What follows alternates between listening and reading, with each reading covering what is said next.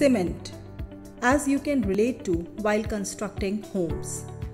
Mason lays the bricks, puts some cement on that, and then lays another layer of bricks. With time, after the curing process, the bricks get stuck to each other permanently with good strength. But from where does this cement come from?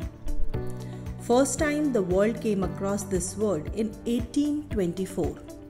Cement was first developed by Joseph Aspdin in his kitchen. An enterprising 19th century British stonemason heated a mix of ground limestone and clay in his kitchen stove until the mixture calcined and finally grinding it into a fine powder.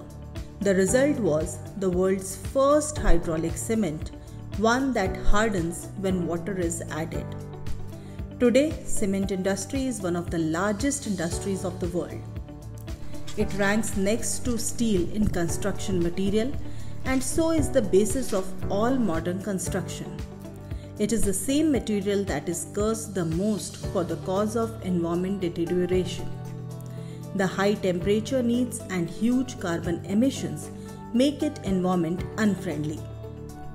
But before we curse the process, let's understand how cement is produced these days. Cement is produced in cement factories by taking material from the earth, various carbonates, silicates, whatever, depending on the type of cement, and then processing it at very high temperatures, greater than 900, sometimes even 1000, about 2000 degrees C, and so on, depending on the type of cement, and then processing it, grinding it, mixing it. So it's an energy intensive process. And in addition to that, it is environment unfriendly because that process emits a lot of carbon dioxide. The carbon dioxide emitted by the cement plants across the world is more than the carbon dioxide emitted by all the planes plus all the ships put together. That's why it becomes environment unfriendly to a large extent. But we need cement for construction. Then what to do? Here comes the savior in the name of biocement. Biocement synthesis is more energy efficient as it requires temperatures in the range of 30 to 40 degrees Celsius, whereas conventional cement production requires above 900 degrees Celsius. Biocement is eco-friendly because it has negligible carbon dioxide emission, whereas conventional cement production is a significant contributor of global carbon dioxide emissions. Biocement production can potentially be more economical since industrial wastes can also be used as raw material for the bacteria. Biocement production is faster in comparison.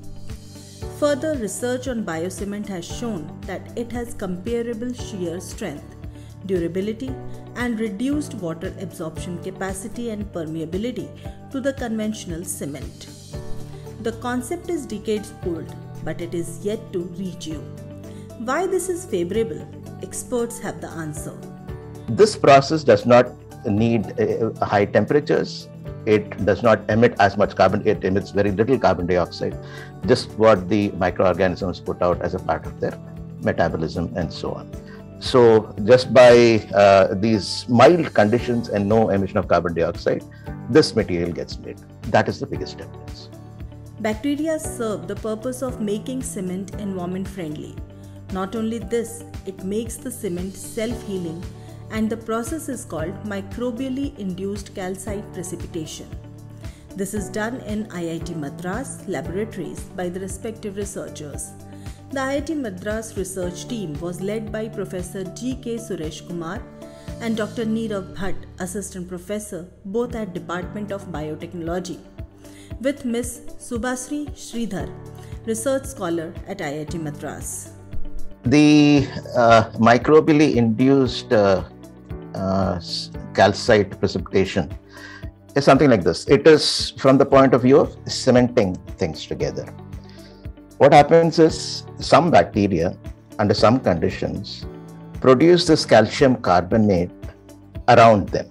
They slowly generate calcium carbonate as a part of their metabolism. When they do this, they bind the various things together. Therefore, if these bacteria, under certain inert conditions, they're called spores, they get mixed with normal cement and then they are used. When cracks appear in the cement, that's one of the biggest problems with cement. When cracks appear in the cement and leads to deterioration of properties, the air and water and things like that get through those cracks and reach these spores. That provides appropriate condition for the germination of these spores, as it is called. In other words, to make it into a live form again, the bacteria into a live form again. And once it becomes live, then it produces this calcium carbonate. When it produces this calcium carbonate in the cracks, it cements the cracks. And that way it becomes self-healing. You don't have to do anything else. You just have to use this bacteria to seal the cracks. Cement that heals itself sounds impossible. But we have the best of the scientists in the world, so anything and everything is possible. But what about the harsh weather conditions in India? How the bacteria will cope up with it? We have a successful example to prove the worth.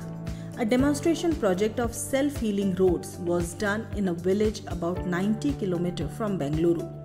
The road was constructed in October 2015 and was developed by an alumnus of IIT Delhi named Kumar Bhantia, who is now a professor in the Civil Engineering Department at University of British Columbia in Canada. This self-healing road had to be monitored during the Indian summer and monsoon to make sure it lasted despite extreme weather fluctuations. After long observations, the road has been declared a success.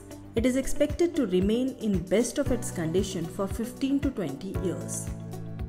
No doubt, the concept of biocement has the potential to radically change the construction industry. Then what are we waiting for?